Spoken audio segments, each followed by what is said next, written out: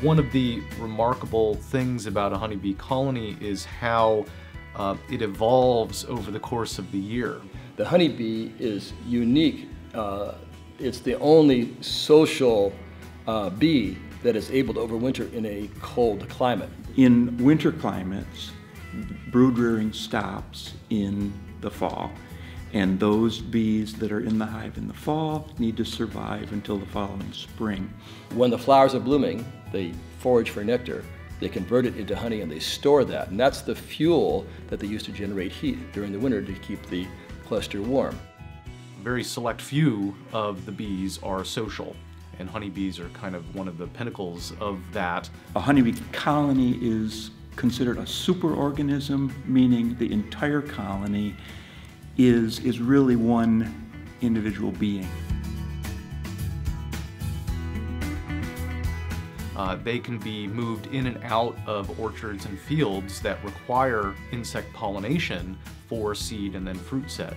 And so honeybees are really indispensable for about 1/3 of everything we eat.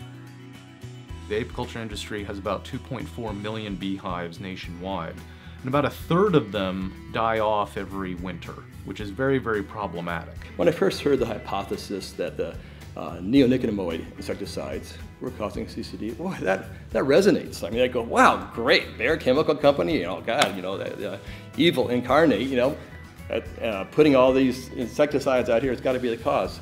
So I started investigating it to make a case against them, and to my amazement, I came to totally the opposite conclusion. And I believe that the primary reason we're losing bees is this whole parasitic mite syndrome, which is all of the problems that the bees encounter as a result of high levels of Varroa infection.